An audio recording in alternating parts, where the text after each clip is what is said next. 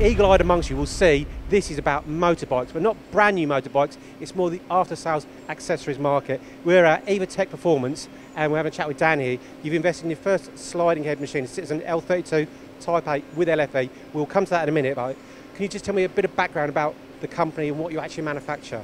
Yeah, we specialise in aftermarket accessories for the high-end motorcycle market. We specialise in the tail tidies, crash protection, radiator guards, so some aesthetic parts and some protective parts as well. Okay, so you've just bought this brand new, fantastic machine, you know, £20,000 Ducati, for example, but they want to, each person wants to spec it up as well. Yeah, so they might want a part that actually protects, say, their radiator guard, so we've got to try to make that as aesthetically pleasing as we can whilst being a protective part. So a part such as the actual radiator guard here, you would put that on the front, it would stop any stone or road debris actually damaging the radiator and obviously cause an expensive problem.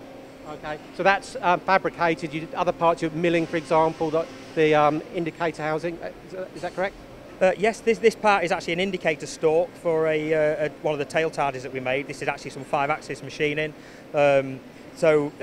Yes, this would sort of fit in with some other sheet metal parts and turn parts. Okay, and these are going on performance bikes, so high quality, high precision, but they're also going around the world as well. Absolutely, yeah, we export a lot. We sell within the UK, but we export all over the world. Yeah. And again, reiterate, it's high quality precision parts. Now, the reason you bought this Citizen L32 Type 8 LFE, get that right again. Yeah.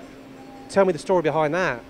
Well, on some of the heavier crash protection parts that we produce, we were having to buy in a lot of M10 and a lot of M12 cap head bolts. The problem with that is that they're bright zinc plated steel, and the quality was inconsistent, and the aesthetics of it was inconsistent as well. I think great. Well, if you could show us what you were getting previously, then that would be a great example. And yeah, just so I can get an idea, one as well that you're manufacturing now. We'll come to it in a minute. So previous and now. Yeah, this isn't too bad a version of it, but it is still a steel bolt. Compared to the parts that this would be actually fitted to, it's not even in the same league as the quality side of things. And throw in that they could be quite inconsistent, then somebody would be getting a kit and thinking, I love the part, but the actual bolts aren't very nice. Yeah, and again, you're spending a lot of money on the bike, on the parts, you want to have it looking really, really good. Oh, absolutely. You know, we wanted the bolts to be as good as anything else that we produce. Okay. So, you engaged Citizen, yep. Neil Vine from Citizen, started the project, and it wasn't, we're just going to buy the machine, you know, it took a while to actually make that decision, is that right? It did.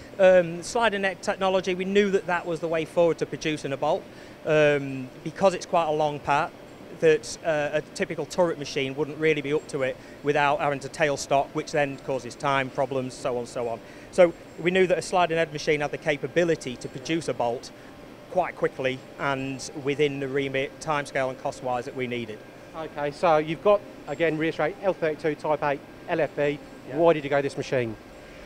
We were close to buying an L20, but we needed the torque so that we could actually roll thread the threads on, because an L20 simply wouldn't have to torque, it meant we would have to screw cut. Okay. So with the screw cutting as opposed to thread rolling, you're not getting that integrity, that strength, is that right?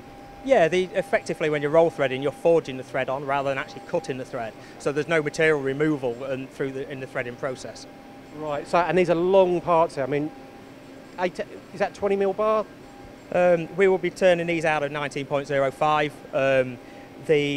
but it will be cutting straight to finish. There's no roughing, there's no finishing. It is cutting straight to finish. Right, so that will all be done in one pass? Yes. Right, impressive stuff. So thread rolling, LFE all the way down? Yes, LFE is only on the main spindle, but the primary cut is on the main spindle. Then the LFE really does kick in and allow you to take those big heavy cuts. Okay, and what sort of depth of cut? I mean, talking heavy cuts. What sort of depth of cut? You can go up to 6mm. Well, we've done up to 6mm, but yeah, 4 or 5mm in one go. Okay, and again, taking out operator intervention because you're not having to polish it or anything like that afterwards. No, it's absolutely exquisite, straight off the machine. Now, the actual components themselves. Well, let's talk about the machine itself. What you've got in here and the controls and things like that. What did Citizen actually supply you? Well, this particular machine, we did spec it up slightly. It's a Type 8, but we did put a B-axis on it because we knew that there were certain jobs outside of the bolts where that would be quite desirable. We also spec this machine up to 38 bore. Typically they were 32, but we wanted it. We knew that we were going to need 38 mil at some point, but that would be in non-guy-bush mode. Right. Okay. So it's giving you that flexibility. So at the moment, you're in a great position. You've got these parts that need producing, so you've already got that demand there. But this gives you more flexibility then.